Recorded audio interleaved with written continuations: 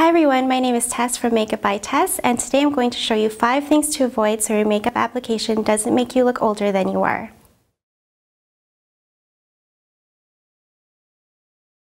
I've already moisturized, primed, and applied foundation to Melanie's skin to give her a flawless finish. And next is applying the blush to give her a nice youthful flush to her face.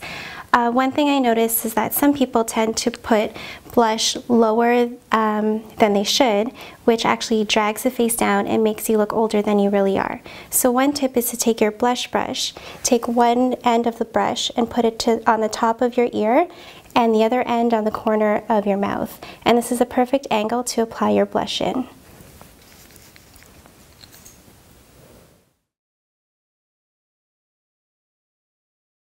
I see many women apply their eyeshadow past the corner of their eye.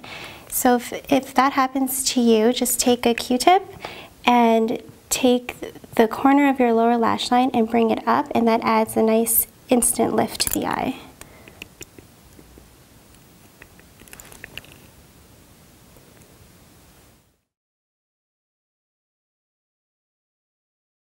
I'm going to be applying Melanie's concealer now, and one thing to avoid to make you look older is to apply the concealer with a very light application.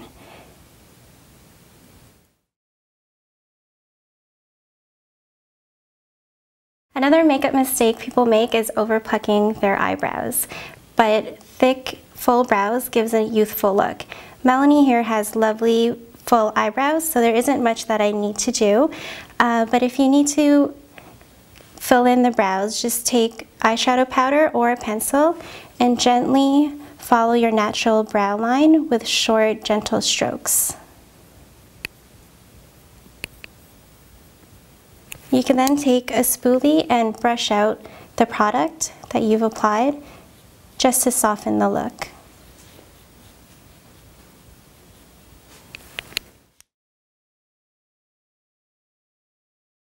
A matte finish can be aging. Applying highlighter can create a youthful, dewy glow. So in Melanie, I'll be taking a highlighter powder and a fan brush, and I'll just be placing it on the cheekbones. This is where the natural light hits her face. I will also be applying highlighter right underneath her eyebrow on her brow bone to give her an instant lift, and also right in the inner corner of the eye to brighten up her eye look.